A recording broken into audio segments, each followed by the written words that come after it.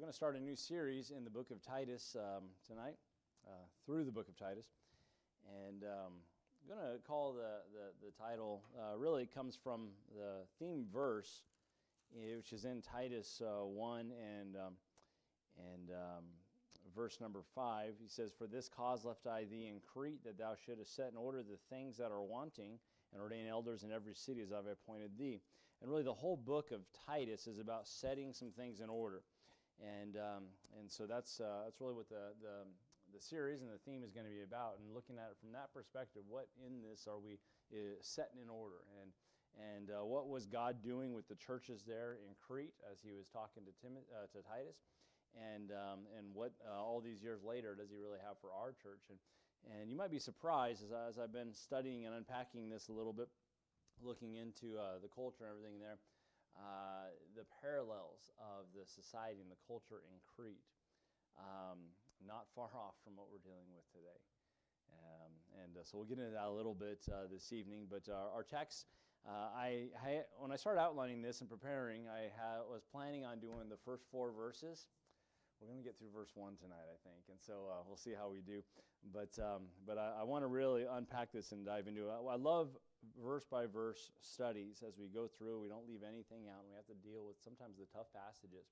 But we're going to wrestle with them, and we're going to get through them. And many times when we take our time, I tell you what, we come back later, and you might reference a verse from that book, or you might reference something that was going on. And that verse all of a sudden has so much more meaning, so much more depth, because you understand the background, you understand the context, what's going on there. And so much dangerous theology in Christianity today is really because we've removed things from their context.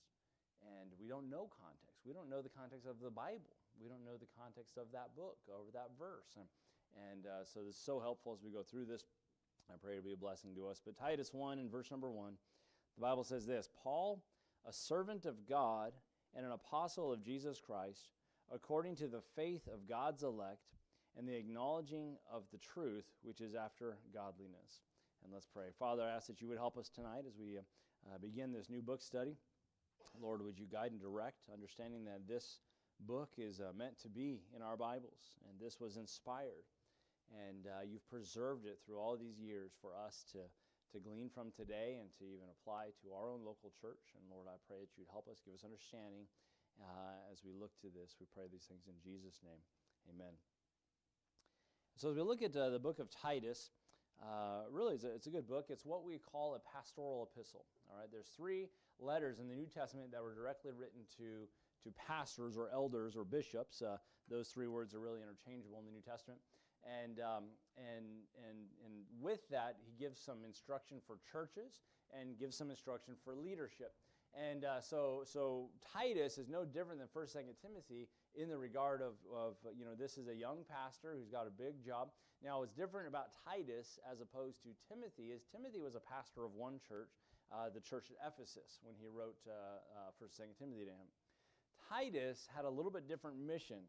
As an elder, he was set to an island to oversee a whole bunch of churches, upwards of 100 churches on the island of Crete, and he put him there for that purpose. So he is a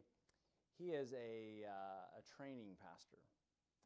He is fulfilling 2 Timothy 2:2 when Paul said to Timothy, "Hey Timothy, the things that thou hast heard of me among many witnesses, the same commit thou to faithful men who shall be able to teach others also."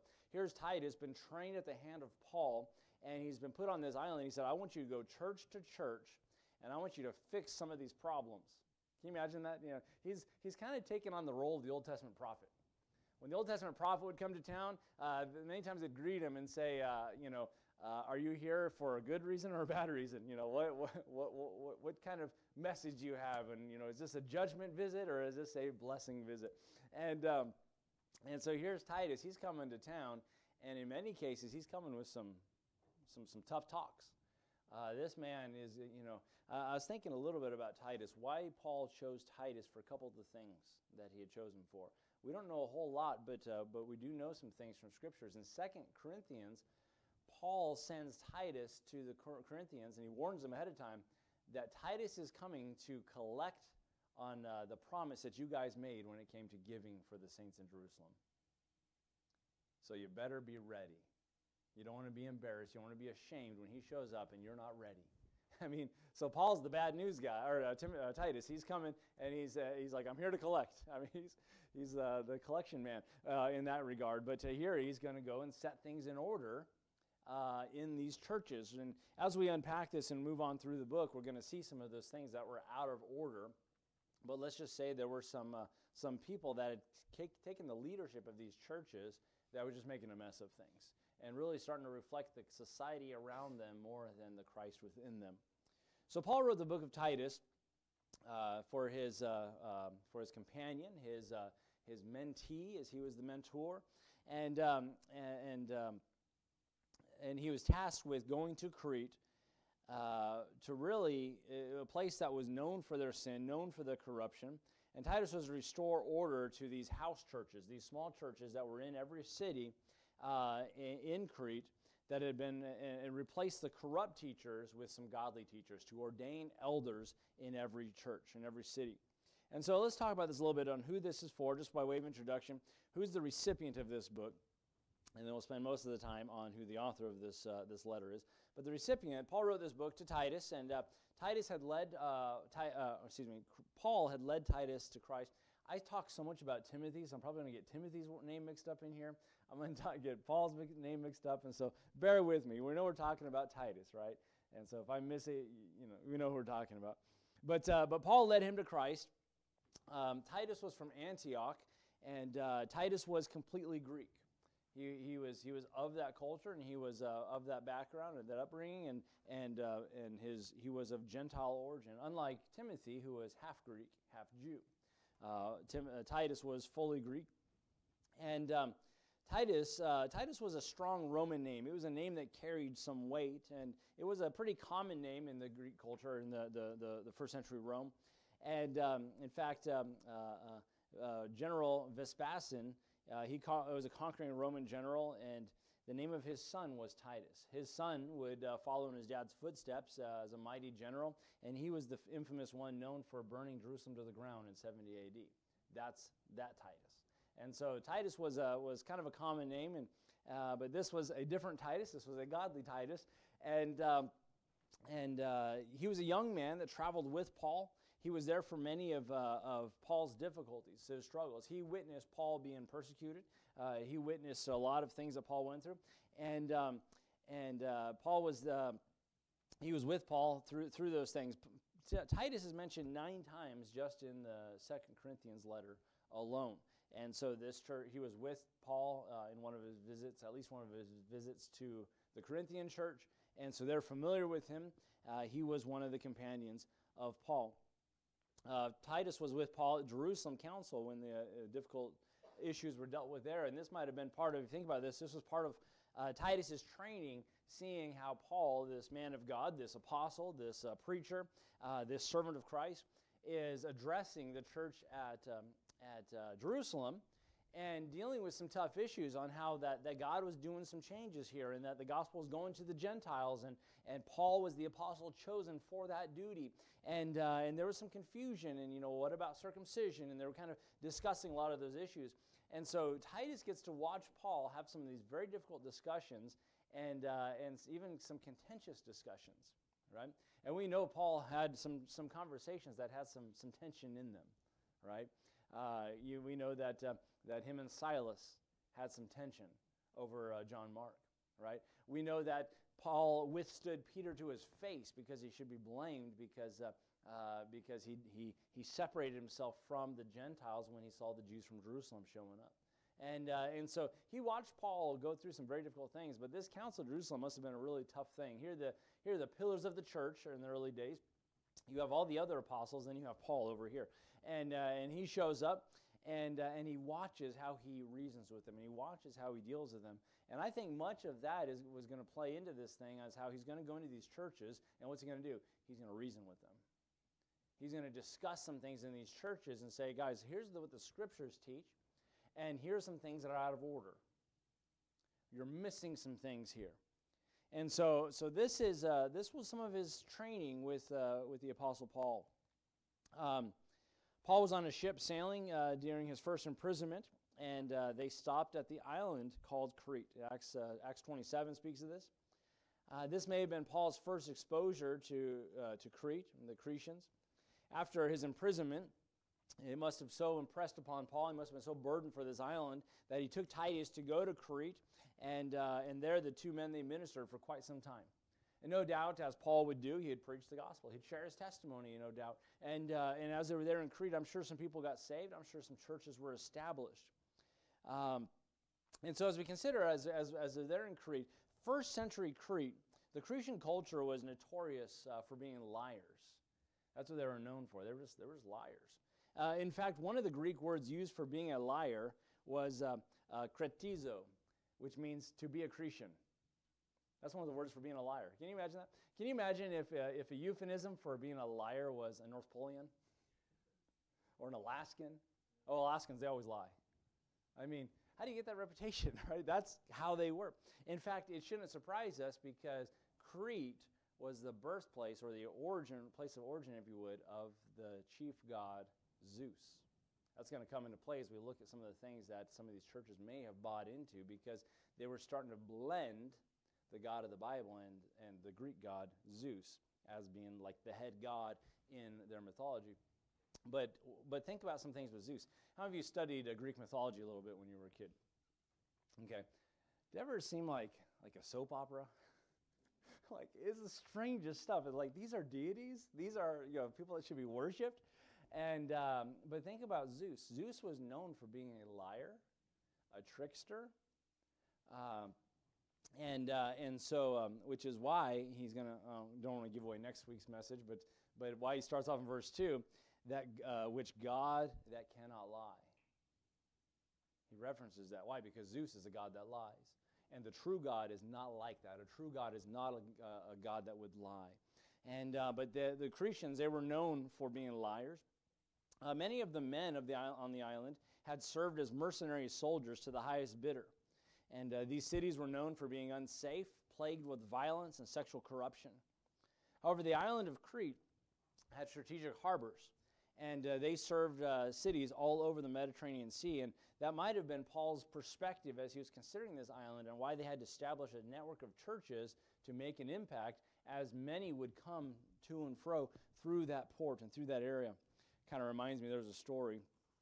The illustration just came to my mind, so forgive me for not having the name of the person, but there was a man from Sydney, Australia, and he every single day would give out gospel tracts, every single day.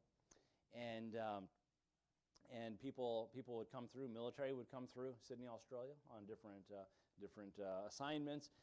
People would come through on cruises. All kinds of things would come through Sydney, Australia. And this man every day would just hand out gospel tracts every single day till he was an old man. The story was told of, I believe there was a missions conference or a revival meeting or something that was going on in Germany.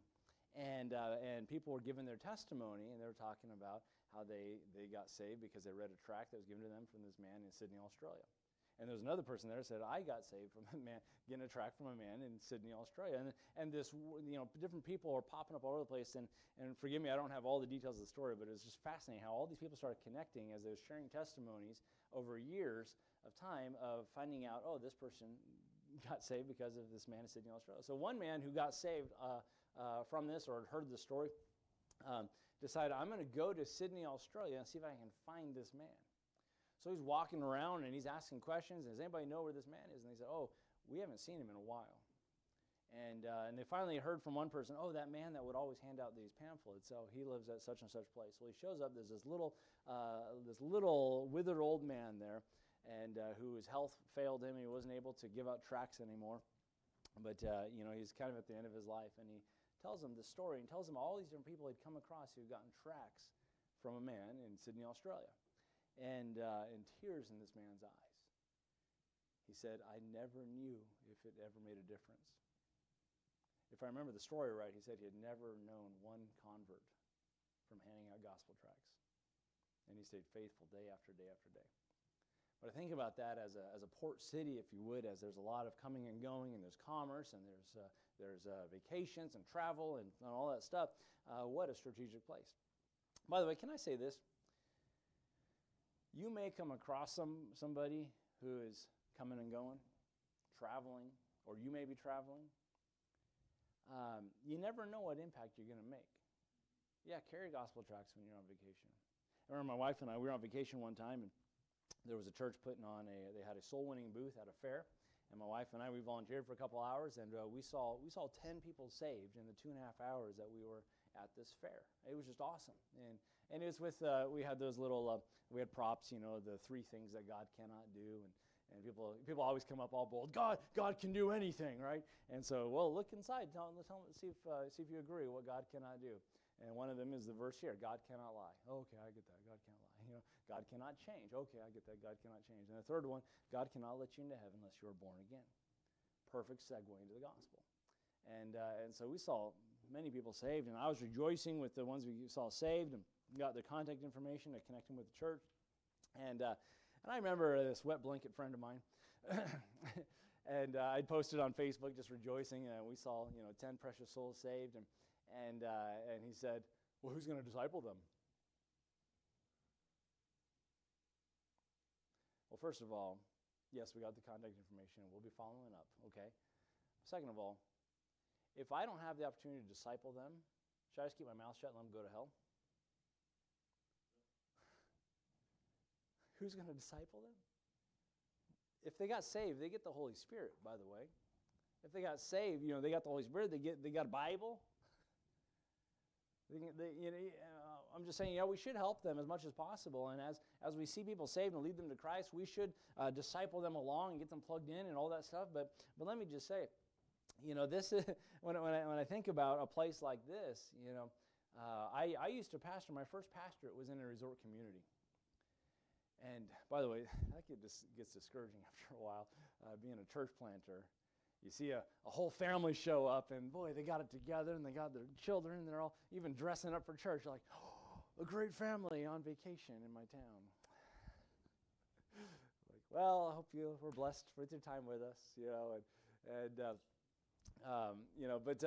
but what an opportunity to share the gospel with people as they come through. And I think Crete was one of those potentials.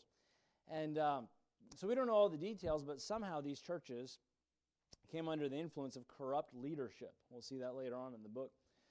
Titus was sent to set those things straight. The general thinking of the already established churches was that there are people, or where these churches came from, these established churches, it was likely that some of these folks came back to start churches. They got saved at Pentecost.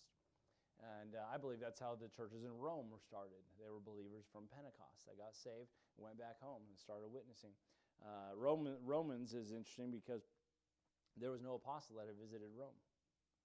And Paul so desired to be there, and he even made a point. He's not going to build on someone else's foundation. No one had been there. So where did these Christians come from? I think they came from the day of Pentecost. In Acts 1, or Acts 2, it talks about there were strangers from Rome that were there in Jerusalem. But anyways, however it happened, there was a number of churches that had corrupt leaders established in these places. By the way, think about this. Pentecost happened. What was the date of Pentecost? Anybody?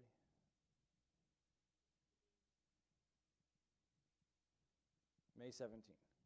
No, it was 33 AD or so, right? At what point now are we at in Paul's life where he's sending Titus to go to Crete? Talking a lot of years later, right? Paul went 14 years before he even started ministering. And then he has Titus on his at least second missionary journey. And then he leaves him there in Crete, okay? So we're talking a lot of years removed. Without having an apostle visit, without having some kind of authority, what scriptures did these churches have? The Old Testament, right? They didn't have a ton of leadership. And what leadership they had were becoming very corrupt, and we'll see that. There was a lying spirit there. There was probably Judaizers that were there as well, as is going to talk about them of the circumcision. So what's the purpose of this letter? The letter to Titus, just like to Timothy, Titus is dealing with issues of church life, of worship in the church, the doctrine of the church, and behavior in the church. The theme verse of this book, as I read earlier, is verse 5, to set in order those things. To go to every church, set in order the things. Let me go ahead and read it. For this cause left of the should set in order the things that are wanting or the things that are lacking, and then ordain elders or set the leadership in place.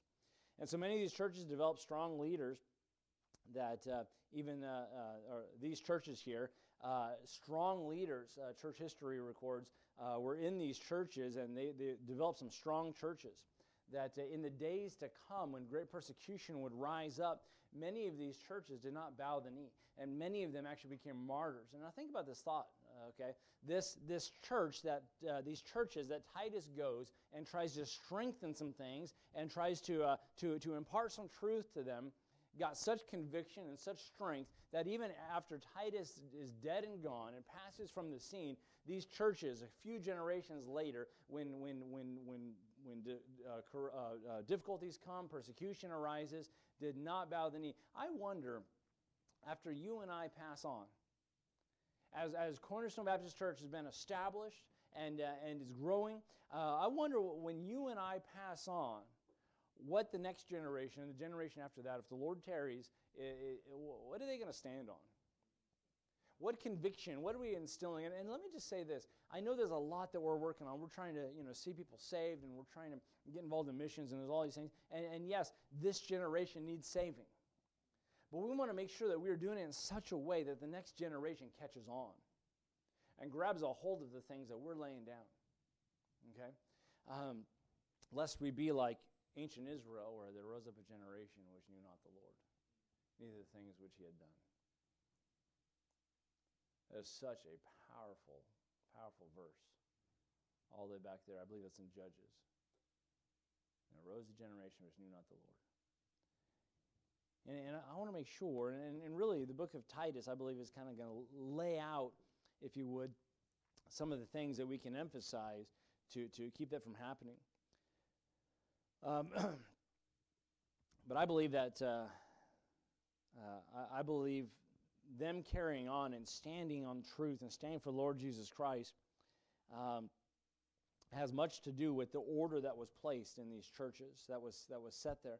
Paul is going to deal with the lifestyle of these believers. In fact, in Titus 2 and verse number 14, it says this about Christ, who gave himself for us, get this now, that he might redeem us from all iniquity and purify unto himself a peculiar people, zealous unto good works. Now, when we get saved, we are redeemed, and we are redeemed, yes, from all sin and from all iniquity. But notice this: this is in this life. He's gonna redeem us from all iniquity and purify unto himself. That's us in our fellowship of him. That's in his sanctifying work in our lives as he purifies unto himself a peculiar people, zealous unto good works. So the idea is this, that on the one hand, we are being purged and set apart, fit for the master's use. On the other hand, there is a zeal, a passion, a ambition, if you would, to serve the Lord Jesus Christ. And I want to say this. Both of those things, both sides of that coin, really are under attack in our day and age that we live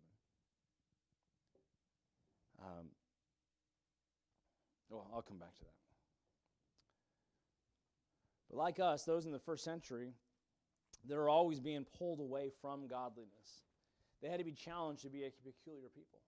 They had to be challenged to follow the Lord and keep their eyes on him and remember the one who had saved them and called them from darkness into his marvelous light. See, Christians ought to have a lifestyle different from the world. By the way, isn't it interesting how the world knows that? Lots of people know that.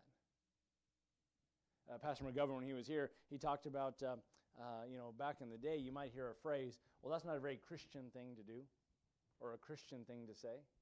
You don't really hear that as much today, because most people don't know the Christian thing to do or say. But there was a cultural aspect of Christianity that really was a part of the framework of American culture, and that is to act like a Christian. Let your yea be yea and your nay, nay. Do a deal on a handshake. And one of the worst insults that you could get in the early days of America is to be called a liar or to have your integrity brought into question. Today, it's no big deal. You can think what you want of me.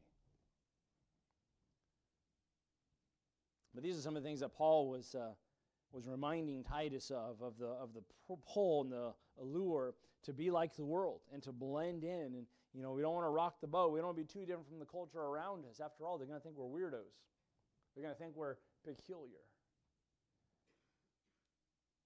See, spiritual leadership was in this day and is still today, is a great need in the New Testament church. Why? Titus 1:10 says this, "For there are many unruly and vain talkers and deceivers, especially they of the circumcision." That's what they're dealing with there.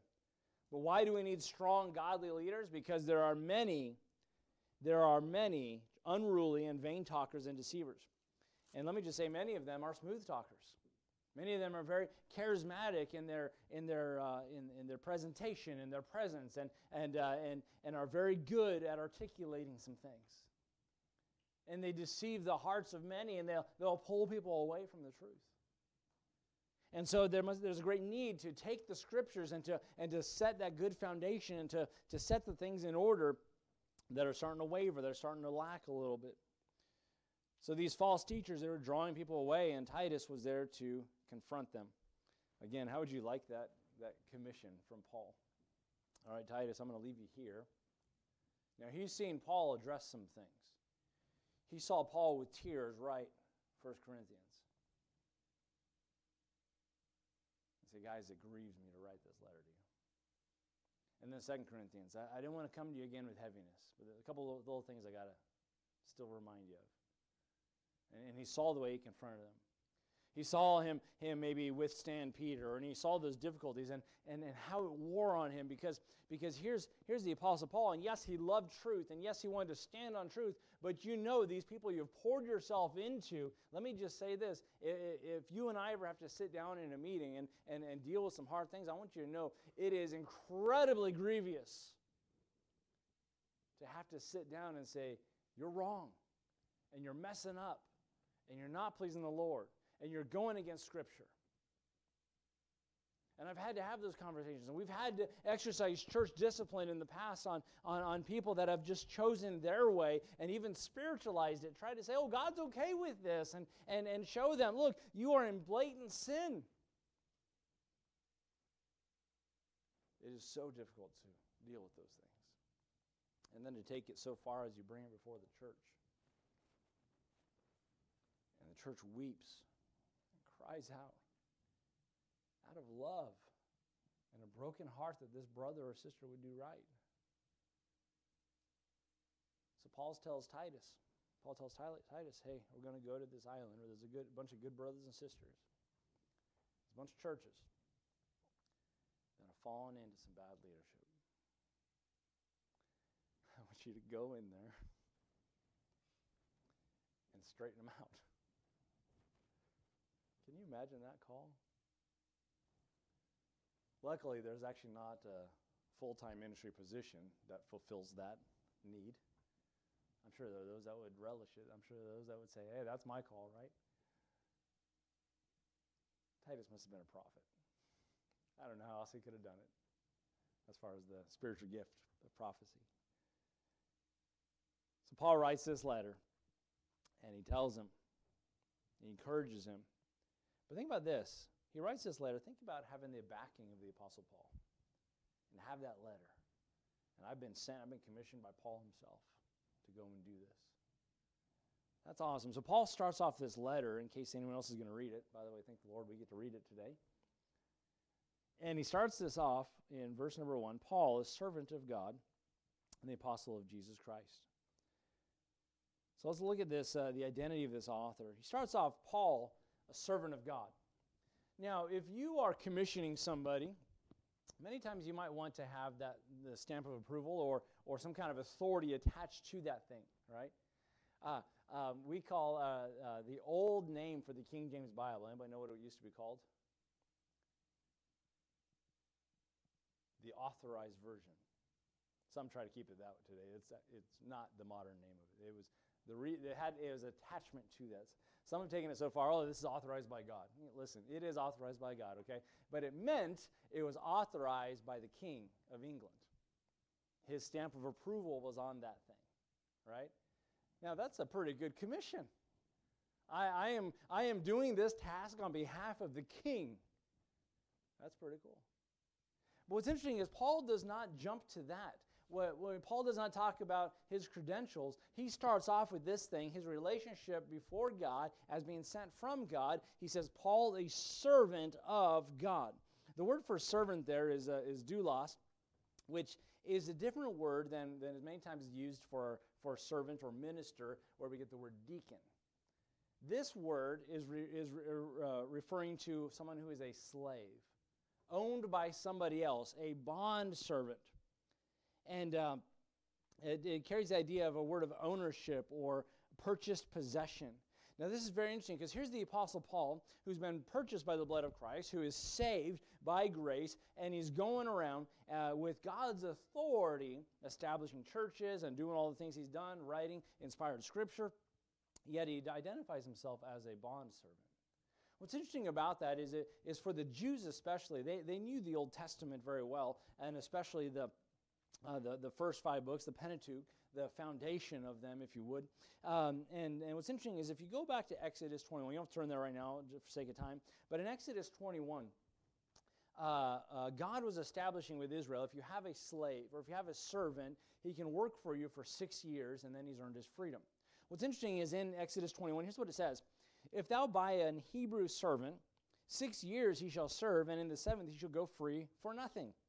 If he came in by himself, he should go out by himself. If he were married, then his wife should go out with him. If the master hath given him a wife, and she hath borne him sons and daughters, the wife and her children shall be her master's, and he shall go out by himself. And if the servant shall plainly say, I love my master, get this now, if the servant shall plainly say, I love my master, my wife and my children, I will not go free, then his master shall bring him unto the judges, and he shall bring him to the door, or unto the post, and his master shall bore his ear through with an awl, and he shall serve him forever. Get this now. He takes him, and he makes a declaration. I know I can go free now, but I love my master. I love how he's taking care of me. I love how he's provided for me. And so they take him now, and they take him before the leadership, if you would, and what do? They pierce his ear.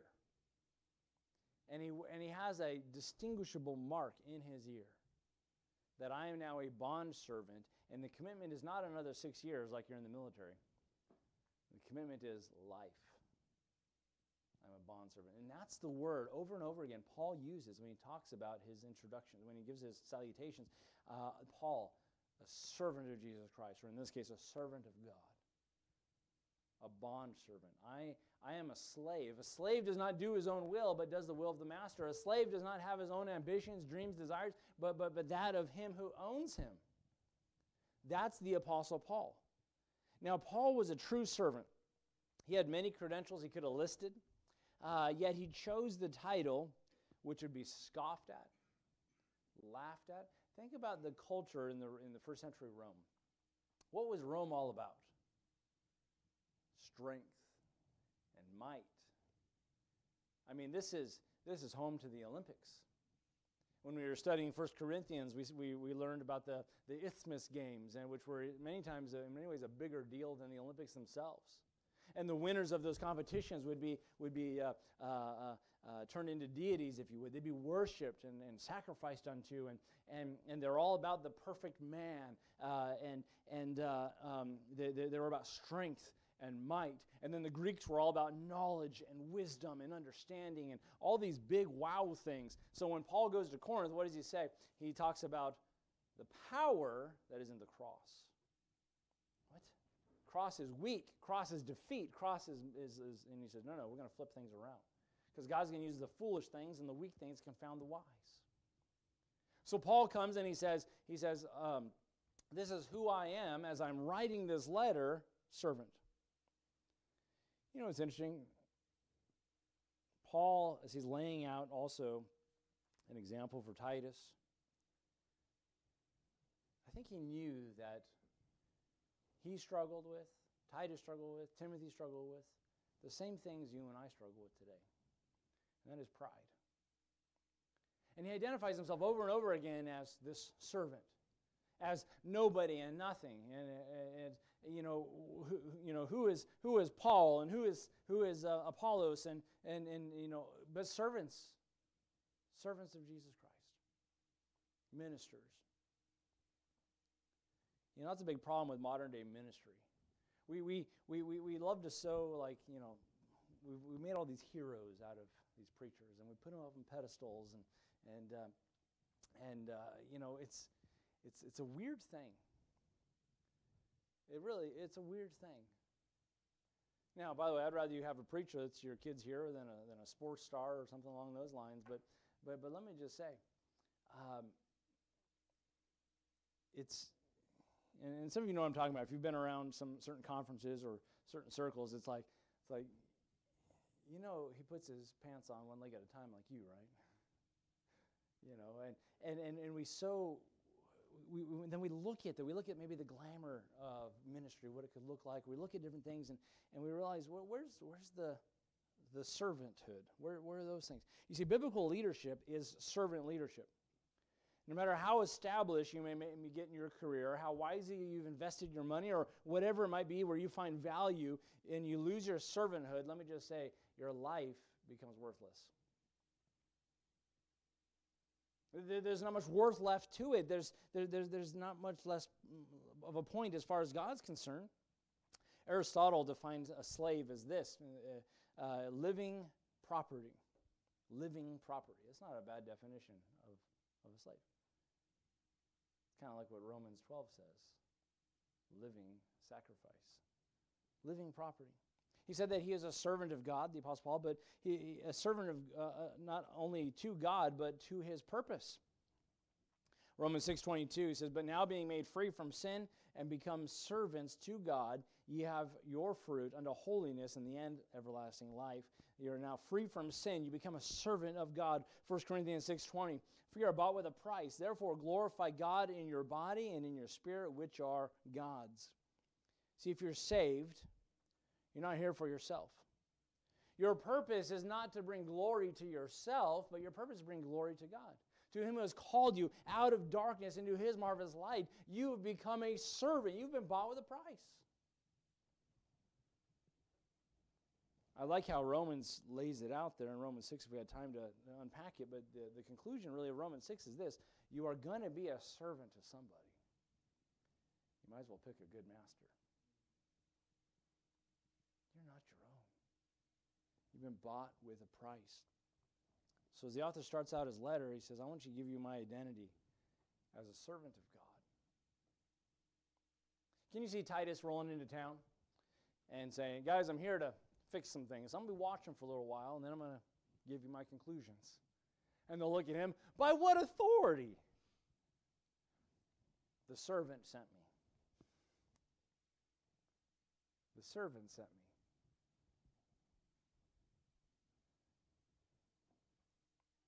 I like how John the Baptist put it, he must increase, but I must decrease. I heard one preacher say it this way, and I thought it was very brilliant. The bigger you get, the smaller God gets. The smaller you get, the bigger God gets. And the context is in your life. And then what Paul said about the thorn? For when I'm weak, then am I strong. Folks, we think we got it together. We think we've got some things figured out, and whether it be in the Christian life or just life in general, and we think I've arrived, and God's like, you don't even know. What does the Bible say about pride and a haughty spirit and all those things? Isn't it amazing how we use the word pride? There's not one positive usage of the word pride in the Bible. It's amazing how we throw that thing around. These 6 things that the Lord hates, 7 are an abomination. First on the list, a proud look. If God only listed 7 things that he absolutely hates, I think I want to stay far away from the list of 7. How about this one? God resisteth the what? How many of you want God resisting you? You see? Now I may not be able to do much. God's still working on this part of me, but I think I can help it a little bit if I just get rid of the word. I'm proud of this, proud of that. Be proud of yourself. Be proud of your accomplishments. Be proud of your children. By the way, I love the shock I get from people when they say, "You've never said to your children you're proud of them?" I try to use words God uses. When God could have said he was proud of his son, what did he say? "This is my beloved son in whom I am well pleased." I tell my children all the time how pleased with them I am. Pride carries the idea like I had something to do with it. I'm very pleased with my children. Today, don't you know that? But he starts off with this idea of being a servant. What would happen in our marriages if instead of saying, "Well, I'm the man of the house," we go into that thing and say, I'm going to serve, be a servant? What would happen at our jobs tomorrow if we just go, "You know what, I'm going to be a servant of Jesus Christ today. I'm going to do this job as unto the Lord"? What would happen? How would that start changing things? Maybe our influence. And by the way, don't say, "Well, I tried it one day and my boss is still a jerk," so that's not the point. In fact, we'll get into that a little bit in the book of Titus. A very interesting thing takes place within the churches of Crete as it relates to servants. But we'll get into that. So we see Paul identify himself as a servant. Notice, secondly, he identifies himself as an apostle of Jesus Christ. So we talk about his relationship to God, a servant, his relationship to Jesus Christ, an apostle. An apostle. Apostle, the basic definition is a sent one. And what's interesting is in Romans 1, Paul talks about how he's called an apostle. And what's interesting is the word there is not a verb, but it's a descriptive word, called an apostle. Like maybe you and I might be called a Christian. It's actually the same usage as they were first called Christians in Antioch. It was something that he's known for, if you would. And as we talk about Paul's apostleship, the word apostle is kind of used in two ways in the New Testament. There was a generic way that it was used when you talked about there were certain apostles such as Saul and Barnabas in Acts 17, and they sent them, the Holy Spirit said, "Separate unto me Paul and Barnabas for the work, Saul and Barnabas for the work I've called them to," and so forth. And what did they become? They became sent ones, right? And so in a sense, we could say our missionaries are all apostles. But we've kind of abandoned that word because then there is the proper use of the word apostle, and that is sent by Jesus Christ himself. The chosen apostle, if you would. And so this is one who was called by Jesus Christ himself, and there was an authority that accompanied it. These were God's specific apostles. And I think about how even the Apostle Paul was called the apostle to the Gentiles. That was specific purpose. And so as we talk about the authority of the apostle, he was an apostle by qualification. He was a messenger. He received direct revelation from the Lord.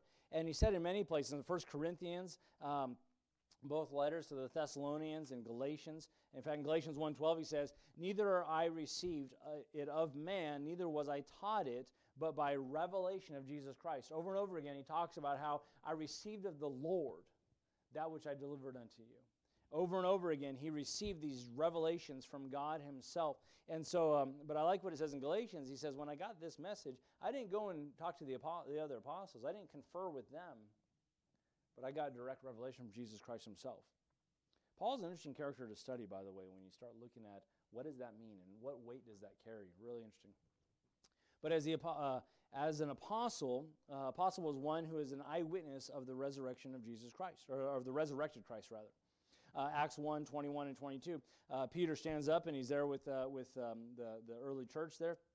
And he says, "Wherefore of these men which have companied with us all the time that the Lord Jesus went out among us, beginning with the baptism of John unto the same day which he was taken up from us, must one be ordained to be a witness of us, or with us, of his resurrection." So Peter lays it out. Here's what the apostle is going to be. He's going to be a witness of the resurrection. And so that's one of those qualifications. By the way, that's why I don't believe there are modern-day apostles. One of the many reasons. We can kind of lay out several reasons in Scripture. But today they're apostles so and so. We have several apostles in town, believe it or not. There was an apostolic meeting at one church in town, and it was both the pastor and his wife were apostles, and giving us their revelation, I guess. But I highly doubt they've seen the resurrected Savior, and I highly doubt their relationship with the Lord started with John's baptism. That's a good time starter there, because you might reason, well, I had an experience like Paul on the road to Damascus. Okay, well, how about this? Did you get baptized by John the Baptist? But anyways, what's interesting about Paul is he says this about himself as a unique experience in 1 Corinthians 15, 5 through 9, and that he was seen of Cephas, then of the 12, talking about the resurrection of Christ. After that, he was seen of above 500 brethren at once, of whom the greater part remain unto this present, but some are fallen asleep. After that, he was seen of James, then of all the apostles, and last of all, he was seen of me also, as one born out of due time. See, he was a later one, if you would, a later chosen or called. For I am the least of the apostles, and that am not meet to be called an apostle, because I persecuted the church of God. So we see the authority of the apostle. He carried authority with it, and a part of that authority is divine inspiration. When Paul wrote it down and God preserved that thing, it was inspired of God. All Scripture is given by inspiration of God. It's God-breathed. Now, by the way, today, if there are no more apostles, today, where does our authority and divine inspiration come from? It's been canonized into 66 books that we call the Bible, the Word of God. As this would be formalized into a letter and sent out and preserved through the ages, Paul expresses his authorship in this book. So we see the qualifications of the apostle. What was the mission of the apostle? Well, the mission clearly laid out in Scripture is this: to go establish churches. That was what they're called to do, and to strengthen them, and to encourage them, and to establish them. The apostle would establish his authority with the reader as he lays it out. Yes, servant of God, but an apostle of Jesus Christ, not only to Titus himself, but those that would read. Acts 1 through 3, the Bible says, the former treatise have I made, O Theophilus, of all that Jesus began both to do and to teach, unto the day which he was taken up. After that he through the Holy Ghost had given commandments unto the apostles whom he had chosen, to whom also he showed himself alive after his passion by many infallible proofs. So God, Christ, before he ascended, after he resurrected, he gives some instructions and he gives some things on to his apostles. And what do? They go on and establish churches. Paul, when he talked about meeting with the apostles there in Jerusalem, he talked about Peter in particular, and he said that he perceived them to be pillars in these churches. See, the mission of the apostle was to see churches grounded in truth. Ephesians 2:20, it says, are built upon the foundation of the apostles and prophets, Jesus Christ himself being the chief cornerstone. By the way, I like that. Think about it. The apostles, the prophets, Jesus Christ himself. What does that represent? Here's what I believe that's referring to. That's the whole body of Scripture. Who wrote the Old Testament? The prophets. Who wrote the New Testament? The apostles. Who's it all about? Who's the central figure? Jesus Christ himself. Hebrews starts off with God in sundry times in diverse manners spoke to us by the prophets in these last days, has revealed himself through his Son, Jesus Christ. So the apostles are a very, very crucial part, integral part of the day that we live in, this church age day. See, we're here tonight preaching and existing, being established on the foundation of the apostles. See, it's not a church organization, it's not a denomination, it's not any of these things that we stand upon. We stand on the faith once delivered to the saints. It was carried on, it was passed on by the apostles themselves, once delivered on to the saints, and then it was passed on and established in that first century. And then that first century passed on to the second century, and the second century church passed on to the third century, and it went through the dark ages, and it went through the difficult times, and it went through all these ages, and yet it is still alive today, the faith once delivered unto the saints. You see, what we got to do, how do we establish error? How do we establish a cult? How do we establish a church that has drifted? They have departed from the faith once delivered. By the way, I got news for you, Joseph Smith. It was not twice delivered. I got news for you today, modern day apostles. It's not twice delivered. It was once delivered to the saints. And what's our job? Our job is to pick it up and to set in order the things that are wanting.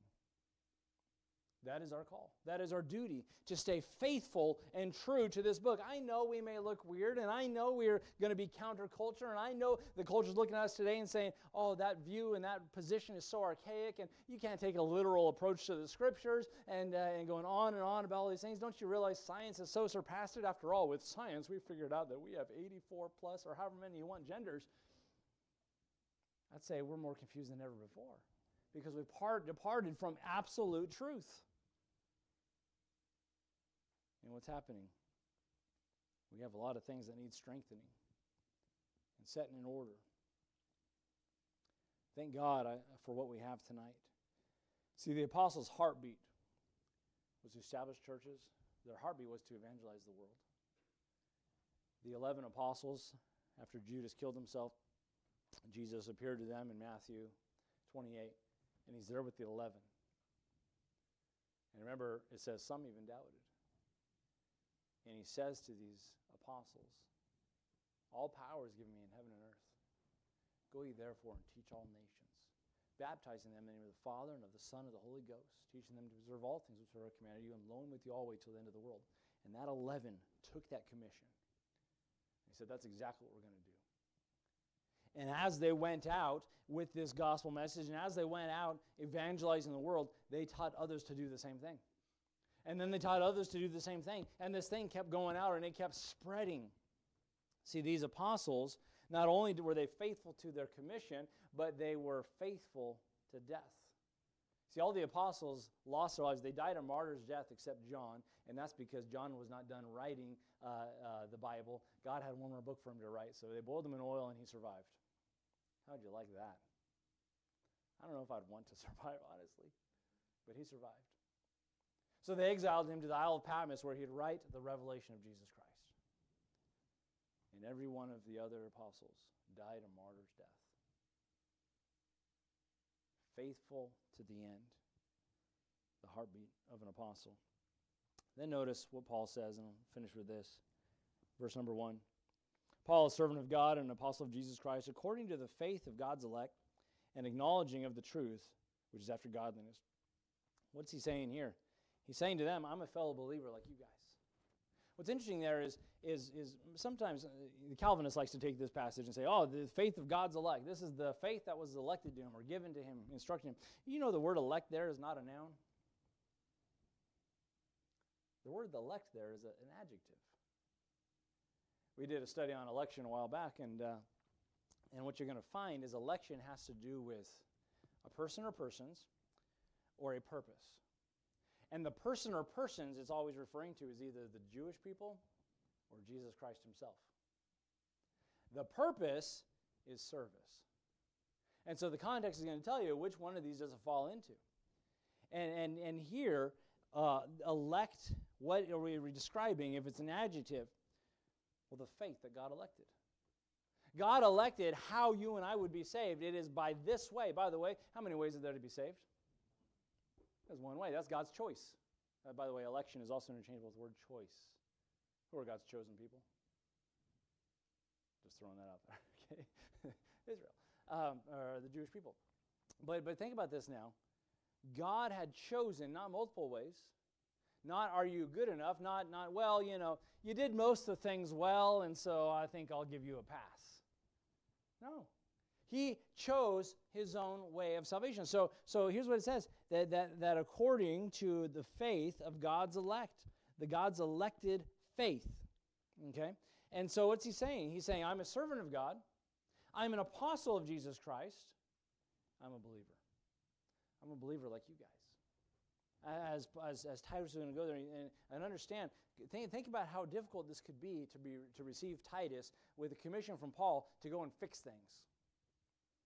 Listen, I've been in a church where I tried to get things lined up scripturally. I tried to fix some things. God even gave me this verse to say, here's what I want you to focus on. I want you to strengthen some things. And I'll tell you what, there is a ton of pride when you start doing it your own way. There's a ton of pride in programs and activities and things where it's like, look, we are doing a lot of stuff, but are you doing what God wants you to do? That becomes very difficult. So he comes in with this letter and says, I want you to come with this understanding that the person who's sending you, servant of God, apostle of Jesus Christ, And guys, a fellow believer. We're brothers. We're brothers. I love the verse when Paul, or when go back to Old Testament, when Abraham and Lot, their servants, were fighting. And Abraham comes to Lot and he says, look, we be brethren. We shouldn't be fighting. We be brethren. And I was like, that should be our attitude. We be brethren. Let's see if we can figure this thing out. And so I think he's kind of connecting with him, understanding a part of his own testimony. And this salvation, it's according to faith, not of works. For by grace you are saved, by faith, not of yourselves as a gift of God, not of works, lest any man should boast. His faith was imputed in him for righteousness. Romans 5:1, therefore being justified by faith, you and I, we have peace with God through our Lord Jesus Christ. What a tremendous truth, being justified by faith. Philippians 3:9, and be found in him, not having mine own righteousness, which is of the law, but that which is through faith of Christ, the righteousness of God, which is by faith.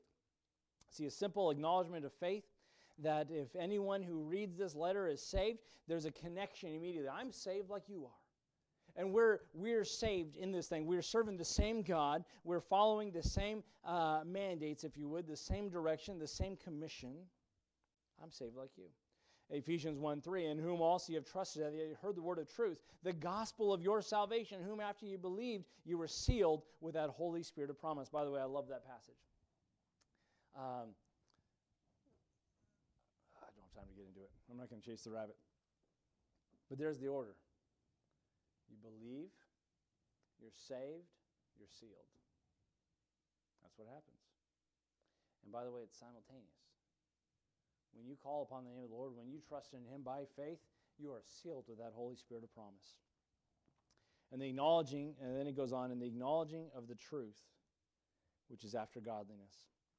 Acknowledging of the truth, which is after godliness.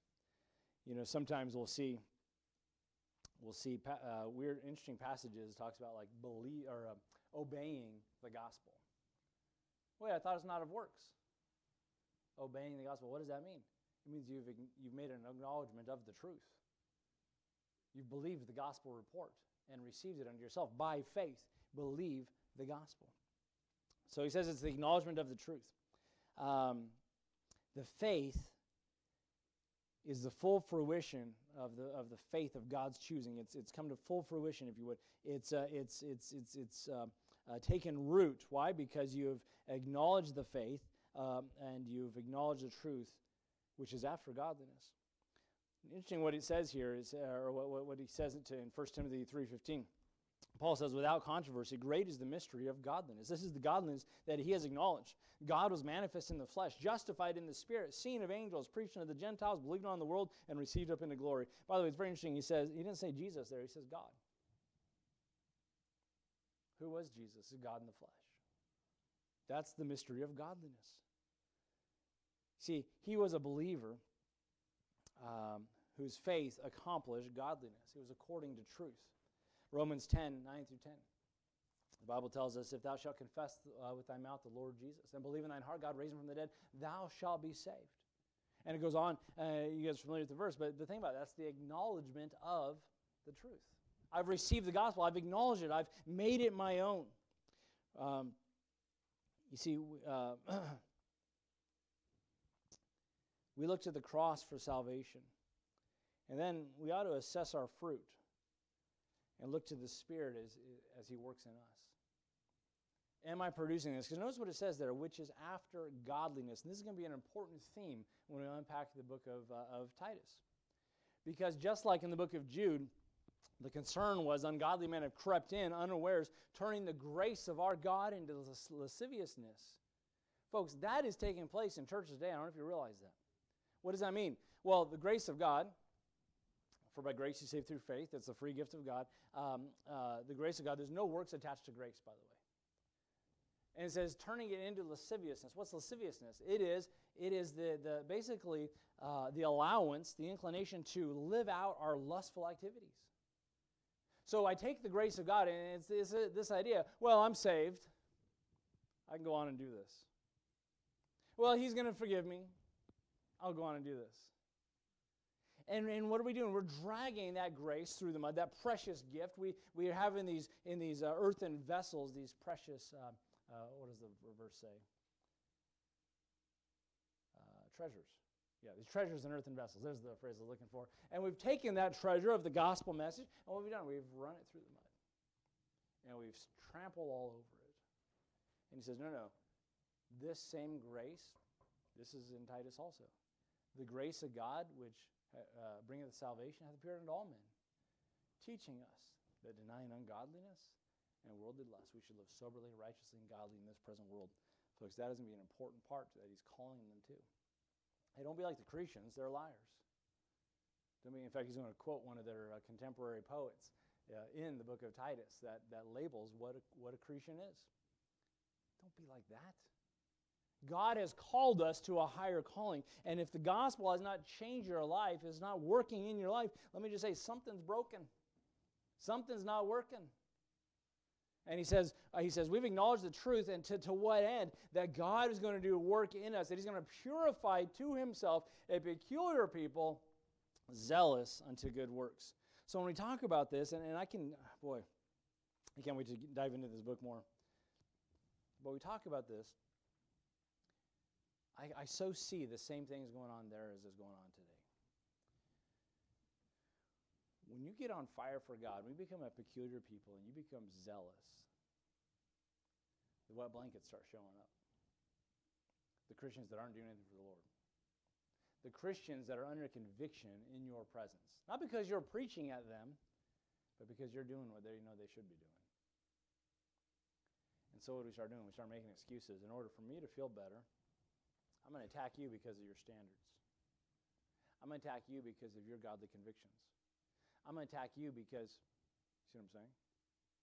And we see it all around us, right? You know what a legalist is? Someone who has higher standards than you do. We throw those words around. No, that's not really what a legalist is, but anyways. If any man be in Christ, he's a new creature. Old things are passed away. Behold, all things are become new. I quoted this a minute ago, but I'm going to say it again in Titus 2, 11 and 12. For the grace of God that bringeth salvation appeared unto all men, teaching us that denying ungodliness and worldly lust, we should live soberly, righteously, and godly in this present world. By the way, there's a great key there. It's the grace of God that teaches us. I don't have time to start a new topic. I'm going to go with that. So here's the Apostle Paul saying, servant of Jesus Christ. And what a challenge to us or servant of God. Challenge to us, right? Would you boil your life down to say, who are you? Well, I'm a servant of God. You know what we like to do when you first meet somebody, especially guys, we do this. When you first meet somebody, one of the first things you're going to tell them after you tell them your name, what do you do? Oh, I'm in this business or that business. Is that really who you are? That's like the least thing of who you are, right? Yeah, we'd run to that. Oh, what do you do? I serve. I'm a servant. Do you need anything? And then called of God. You and I aren't apostles, but God has given us a calling. God's given us a purpose and a mission. And then, folks, we be brethren. We're fellow believers with each other. What a wonderful truth that is.